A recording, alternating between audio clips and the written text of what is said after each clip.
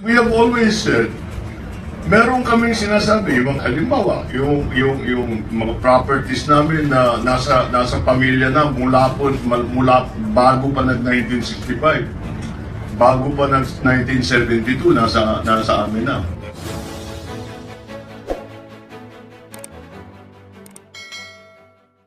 Sinabi niya kanina na you're looking for a ways to tulungan ang administrasyon saka ang bayan. May sinabi dati si Presidente Duterte mga last month yata na merong lumapit sa kanya na representative from your family na nag-offer ng magsoli ng yaman, that was his term, including some gold bars. Can you give us the lowdown? I cannot, because wala pong masyadong pinag-usapan. Look, ang position ng mga Marcos has been consistent since 1986. Na unang-una, kailangan natin i-settle to dahil masyado nung magulo ito. This is not helpful. Walang naitutulong ito. And we have always said, meron kaming sinasabi, halimbawa, yung mga properties namin na nasa pamilya na mula bago pa nag-1965, bago pa nag-1972, nasa amin na. So sinasabi namin, kung meron kayong hinahanap na kailangan maghanap, meron ang katago. Sabi namin, kung meron kasi at tapat ang paniniwala ninyo, meron kami tinatawag, kung meron kayong mahanap, inyo na. It is called in legal terms a quit claim. We have issued that quit claim since the Ramos administration. In fact, we had already signed an agreement on that basis with then Chairman Gunigundo of the who was then Chairman of the PCGG, pero ayaw lang ni Ramos. But that has been the consistent position of the family. And I think that is what Bong expressed to the President. Na ganun pa rin. We're always willing to settle. Pag-usapan natin, ano ba pwede gawin para matapos din po. 30 taon na ito. Anong kasong alam ninyo na 30 taon hanggang ngayon, wala pang ebidensya, wala pang pinakita, wala pang hindi pa kumanda. Because it is in the interest, the partisan interest, again, of these same people that keep it alive.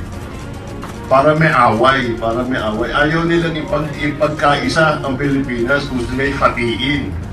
Because they are not working for the national interest, they are not working for the good of the country, they are working for the good of their party. That is the difference between Duterte and his opposition. He is trying to work for, nakikita ng taong bayan that Duterte is working in the national interest. Whether or not you agree with him, I think that people can see sincerely wants to make things better. Ito mga taong to, it's not a question of sincerely wanting to make things better. It's a question of paano ako tanggalin yan para ako ang umupo dyan. So what was the agreement between the governor and the... There has been no agreement na wala pang usapan. The lawyers, I think, have made some preliminary discussions, pero nothing has been decided, sir.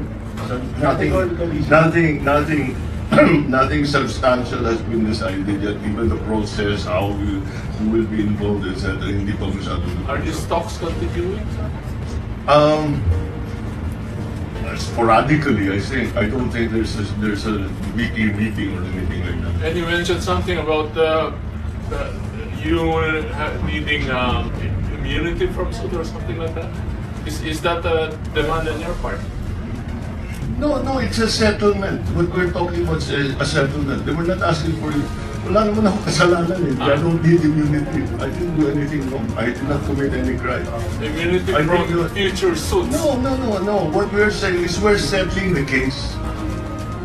You're settling the case. Parang nag-adjudication tayo. We're fighting over a piece of land. We get an adjudicator to come in. What they decide, yun na yun. Settle na tayo. Agreed ko, tapos na. Wala ng kaso. Pagkano ba yung nakademanda ngayon, sir? Nobody files against you. Don't file against me. I don't file against you. Tapos ang kaso. Do you have an estimate kung magkano yung under litigation pa? Under litigation? Wala. Wala na? We, the Marcos family, are not parties anymore to the all of yung ginagawa ng PCGG. It's already with the government.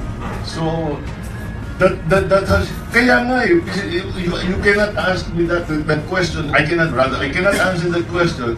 Kasi nga sinasabi, hindi nga, wala naman kami alam. Kung meron nga kayong makita, di kunin ninyo. Quit claim na, hindi talaga amin yan. Sorry, ano yung sinasettle natin? I don't know. Look. First, I am not privy to that conversation. All I know is that I have expressed to you the same position that the family has held since 1986. That we have identified whatever belongs to the family, the provenance of those assets, those properties, whatever they may be.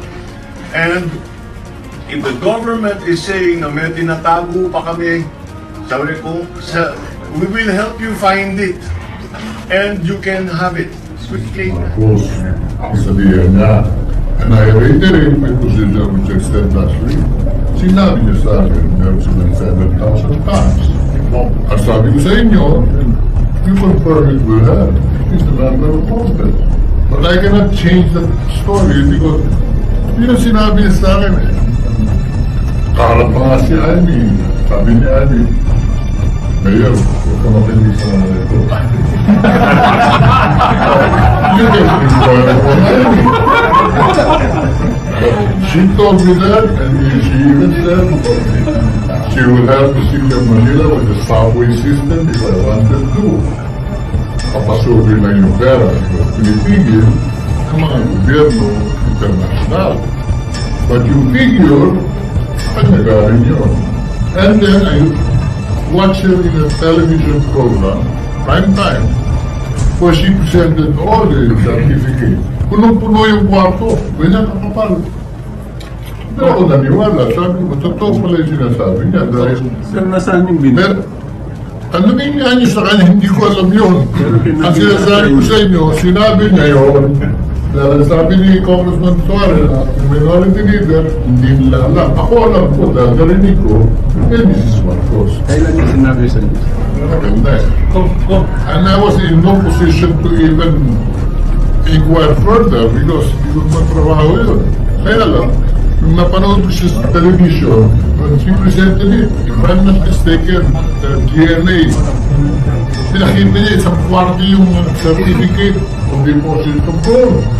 Binasa ni ng host. Sabi niya, ito, sabi niya, lahat niya rin. So, why don't you inquire from health para magkaroon ng development yung figure? Dahil wala naman denial eh. Wala rin ambition. Totoo mga meron lang 7,000 tons yung ginto. Hindi man niya inaamin na ninakaw yan eh. At maaaring hindi nga ninakaw. In fairness to her, ano kaso nun? in fairness to her, sinabi niya, hindi namin ninakaw yan.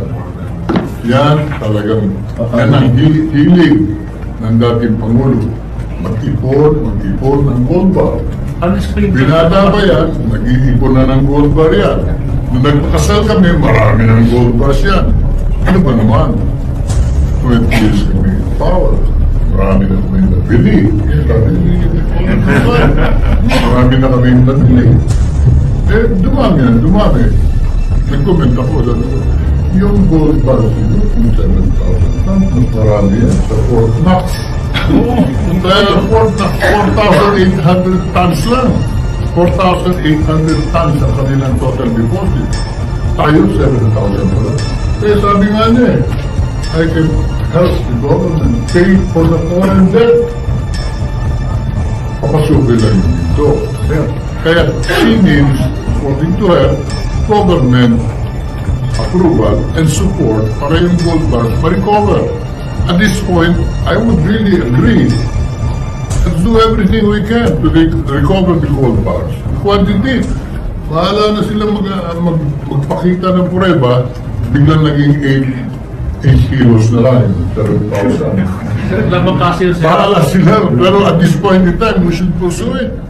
Because ito na pagkakataon.